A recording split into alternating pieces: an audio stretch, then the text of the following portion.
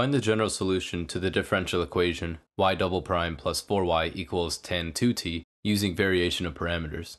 So as always, we need to first find our homogeneous solution, in which we take yh, or the left-hand side, equal to 0. And we form our characteristic, or auxiliary equation of this, where 1 prime is 1 power of r, and so on and so forth. So y double prime is r squared, and no prime is no r, but you keep the coefficients, so r squared plus 4 equals 0. And I'll be rushing through this a little bit since I already covered this in my previous videos. So r squared equals -4. Take the square root to find the root. And r equals 0 plus or minus 2i, where alpha h equals 0 and beta h equals 2. That's it. So this means that our homogeneous solution yh equals e to the alpha t times c1 cosine beta t plus c2 sine of beta t. Plugging in what we have, that means over here yh equals e to the 0t, so 1 times c1 cosine of beta t, 2t, plus c2 sine of beta t, 2t once more. And this is important because we will be taking what's being multiplied by c1 and c2 and call that function y1 and y2 because our particular solution is dependent on these two factors here. So what's new here for variation of parameters is that yp for y particular equals what we call v1 times y1 plus v2 times y2. And for a function like tan, you can't use method of undetermined coefficients. It gets way too complex. Honestly, for these types of problems, you'd want to use variation of parameters. Moving on, what we need to do is obviously find v1 and v2, since we already have y1 and y2. So I will be using the Wronskian approach. You could use the systems of equations approach, but in my opinion, that one sucks compared to this. So v1, therefore, equals negative integral of y2 times f of t over our Wronskian value, where we take f of t to be the right-hand side. Where did I get this formula? You gotta memorize it. That's it. So for v2, you do the same thing. This equals the positive integral of y1 times f of t over Wronskian once more. And honestly, that's it. All we have to do is find Wronskian and do this integral, and we're done. So for Wronskian, if you don't know from linear algebra, that is essentially the determinant of y1 and y2, for instance, and their derivatives, respectively. This is used to find linear independence of functions, but we can use this in differential equations to help us evaluate this problem. Obviously, determinant means that it would be y1, y2 prime, minus y1 prime, y2, which means that we have to use our y1 equals cosine of 2t value, as well as y2 equals sine of 2t values to find their derivatives. So y1 prime equals derivative of cosine 2t, that is -2 sine 2t. And for y2 prime, derivative of sine 2t is 2 cosine 2t.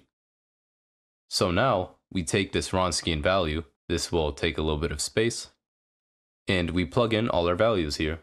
So y1 is cosine 2t, I'll remove the parentheses to shorten it, and y2 prime is 2 cosine 2t. Subtracting that by y1 prime, -2 sine 2t, times y2 sine 2t. You can tell that this turns into a future trig function where it's 2 cosine squared of 2t plus 2 sine squared of 2t. Do you see what this can turn into? We know that sine squared of any value x, for instance, plus cosine squared of x equals 1. So we can factor out the 2 to be sine squared plus cosine squared, which is just 1. Therefore, Wronskian equals 2. Now we can use that to plug that into our integral value to find constants v1 and v2. So let's find v1 first. This is where you need to use a little bit of your Calc 2 skills. So the negative integral of y2, which we found to be sine 2t, times f of t, our right-hand function, tan of 2t over Wronskian 2. So rearranging, we can take that negative 1/2 outside and simply have it of sine 2t times, obviously we can't solve it like this, we need to break down tangent into sine of 2t over cosine of 2t dt. This can turn into negative 1/2 integral of sine squared 2t over cosine of 2t. We can use a very similar identity that we just used down here, where we can take sine squared of 2t equal to 1 minus cosine squared of 2t and solve from there. So that's negative 1/2 integral 1 minus cosine squared of 2t over cosine of 2t. And now we can break this fraction up into its two respective parts, 1 over cosine 2t minus cosine squared of 2t over cosine 2t, which equals negative 1/2 integral of 1 over cosine of 2t.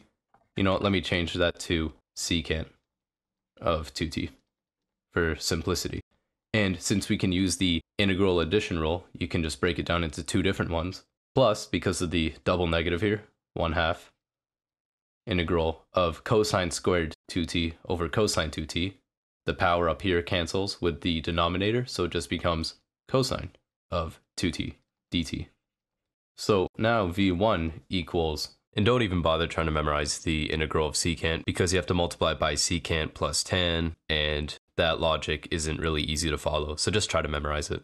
So accounting for the fact that it is 2t, we have to put that as a denominator, and multiplying that by 1/2, that's negative 1/4 times the following. ln, absolute value of secant of the 2t value, plus tan of 2t, and that's it. The integral of cosine 2t, keeping into account the 1/2, is plus 1/4 sine of 2t. That's it for v1. For v2, integral of y1, which we had as cosine 2t, times f of t, tan of 2t, over r Wronskian of 2 dt, and factoring out the 1/2 and breaking down tan 2t once more, we have cosine 2t times sine of 2t over cosine of 2t. And fortunately for us, cosine cancels, so we're left with a normal integral of 1/2 times sine of 2t dt. So v2 equals negative 1/4 cosine of 2t. Now before we write our general solution, we still need to find the particular portion of that, where we said it was v1 y1 plus v2 y2. So v1 was negative 1/4 ln absolute value of secant 2t plus tan of 2t plus that 1/4 sine of 2t. And this will be multiplied by y1, which we found to be cosine of 2t. Now we add that to v2 y2, where it's simply negative 1/4 cosine of 2t times y2, which was sine of 2t. Now let's see if there's any way to simplify this. Obviously, we gotta leave the ln alone. We can't do anything about that. However, you can see there are two sine and cosine terms combined with each other. This one says plus 1/4 sine 2t cosine 2t, and this one says minus 1/4 sine times cosine. So these can actually cancel and make our lives a little easier. So y particular only equals this initial portion. But don't forget to multiply that by cosine of 2t. Remember, it's not just these two, it's also this whole term. So negative 1/4 cosine of 2t ln absolute value of secant 2t plus tan 2t. And that is our particular solution. And as you know, for y general, that equals y homogeneous plus y particular. So we just have enough room to write the total solution. Let's start with the homogeneous portion. C1 cosine of 2t plus C2 sine of 2t, which was what I got from up here. And now we just add this whole thing. So instead of plus, we say minus 1/4 cosine of 2t, ln absolute value of secant 2t plus tan of 2t. Closing the absolute value, I believe that is everything. These types of problems are known for having notoriously long solutions, but once you get into the rhythm of things, especially with the rest of the series coming after this, you should have no issues solving these types of problems. So I hope that helped. If it did, please like and subscribe, and I'll see you in the next video.